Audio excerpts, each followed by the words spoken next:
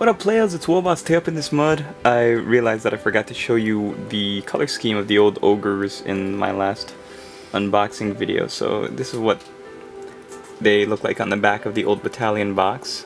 As you can see, it's a very gray greenish kind of color. And yeah, so that's what they look like back in the day. I took all these little Gnoblars that are kind of decorative and I threw them into the units. So in this old box set you get 24 Gnoblars, but with the addition of all of the extra ones that come on the regular Ogre's frame and the Iron Guts as well as the Lead Belcher's frame, you get 18 more. So I happened to buy a package of Citadel square bases, just, you know, in case I might need some of these square bases. You've got cavalry bases, 40mm bases, and 20mm, 25mm bases, and I threw them on them, and so I've got 18 more than I would have normally. So I think that's awesome. My favorite model is this one, Sir Gnoblar. He's got a knight's helmet. He's riding on top of this guy who I gave the horned helmet like he's riding a bull, charging into battle.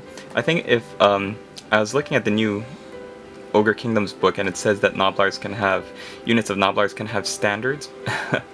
So standard bearers. So I'm thinking if I do decided to I don't know why I would, but if I want to make a standard, then I would like probably chop off the end of the spear, put on a brass rod, and then affix a standard to it. I think that might be cute.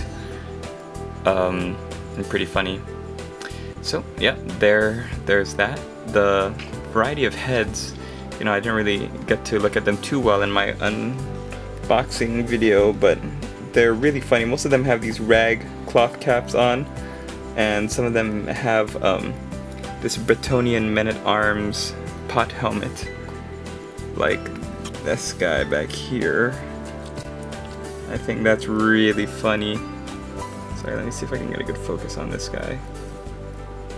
And he's like saying, yo! So really cute, comical, whimsical. So let's look at the other guys. Here are the Lead Belchers. I gotta liquid green stuff that before I base these guys. But the sprues come with so much extra stuff that I just pack them onto the backs of these guys. Like they've got like little Gnoblars hanging from bags, extra weapons, barrels of gunpowder or alcohol, and the faces for these guys are so awesome. Here's one with the matchstick in his head. I modeled him to look like he's leaning in to light his cannon on fire. So that's the narrative for him. Most of these don't really have a narrative. I just wanted to pack as much stuff on as possible.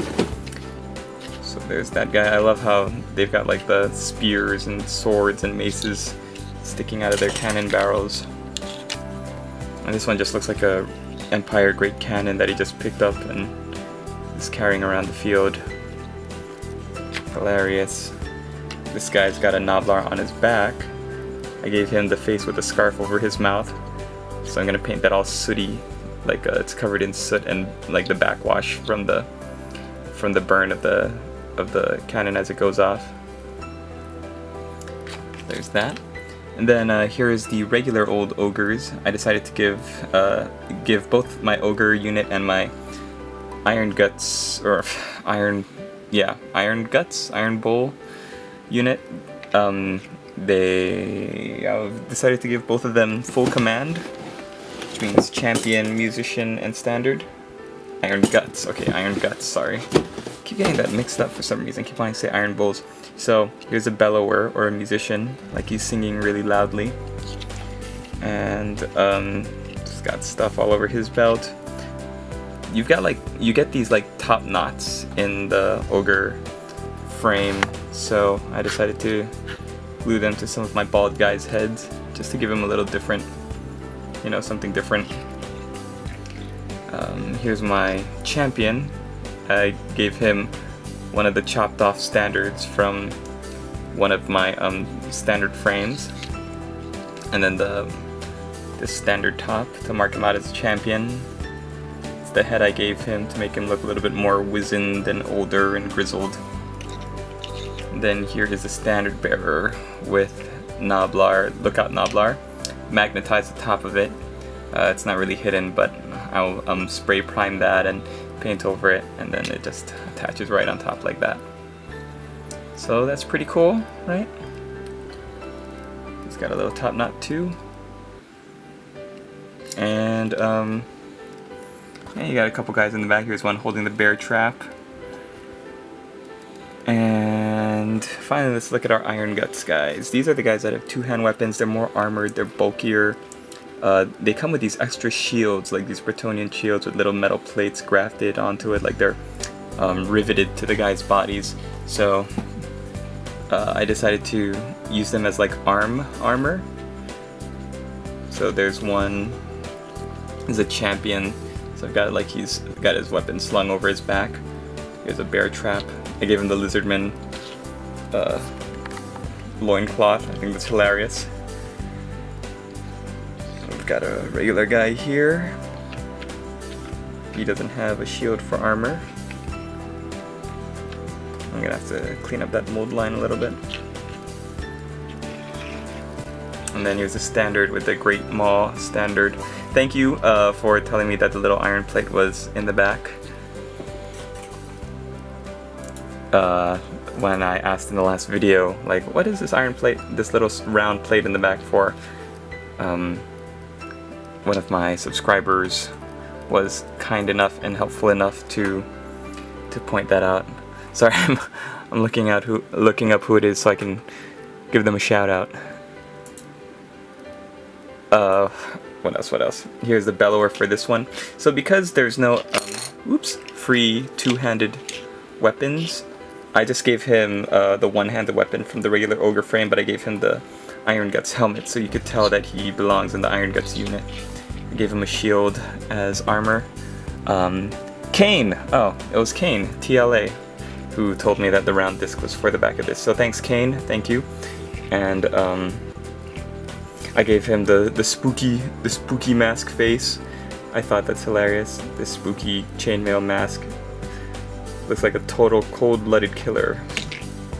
And I gave him a shield, Empire shield, on one arm and a round shield on his other arm. Decided to make him the most armored unit guy in the unit.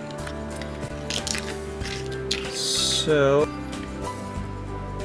there you have it. It's my old school Ogre battalion. We'll see how far we get painting wise now that Janu Ogre's painting challenge is, I guess, officially underway. I'm probably going to be putting these guys on the back burner once the vampire counts come in, but till then it might be nice to paint a couple of these ogre guys up.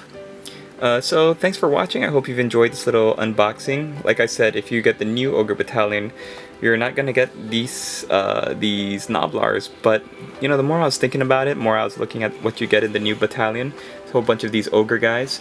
You could make a small little unit of Noblars just from the Noblars you get on the frames.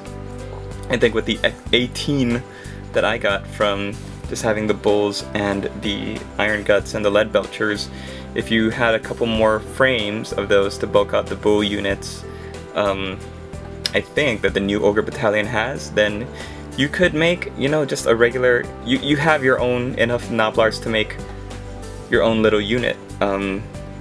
They're just not going to look like fighting Noblars, they're going to look like these equipment carrying Noblars like I have in the front here. But you know, hey, it's a gift from GW, so why waste it, you know what I'm saying? Okay, thanks for watching everybody, hope you've enjoyed, hope you found a little bit of inspiration to get you through your day, and we'll see you in the next video.